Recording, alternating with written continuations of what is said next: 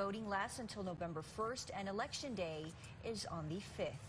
You can count on KTSM 9 News on air and online for your local election headquarters. And today, a new candidate has emerged to run for State Rep Cesar Blanco's seat. City Council Rep Claudia Ordaz-Perez throwing her hat in the ring for Texas House District 76. KTSM 9 News reporter Stephanie Shields is live in the newsroom. Ordaz-Perez launching her campaign today for District 76, and her opponent, Elisa Tamayo, announced her campaign last month. Ordaz-Perez brings city council experience, but her opponent, Tamayo, already has experience in Austin. Now both will be going head-to-head. Strong advocate at the state level to help protect our neighborhoods. City Rep Claudia Ordaz-Perez says her District 6 constituents encouraged her to run for outgoing State Rep Cesar Blanco's seat after she helped defeat the planned medical waste facility in the Lower Valley. After much thought, a lot of encouragement from residents in the neighborhood that they feel they would like to see me representing them in Austin.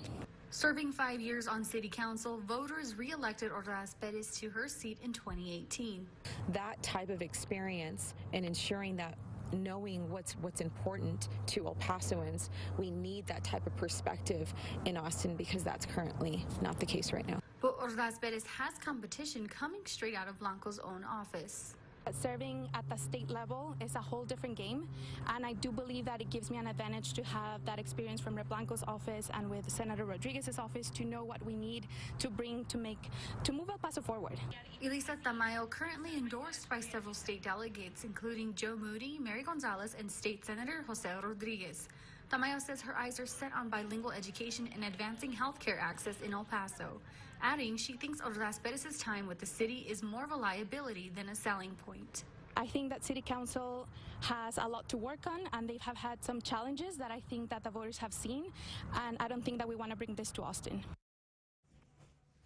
El Paso Mayor Dee Margo calling for a special election after the announcement following the resign to run provision. That item will be added to next week's council agenda. Live in the newsroom, Stephanie Shields, KTSM 9 News. All right, thank you, Stephanie.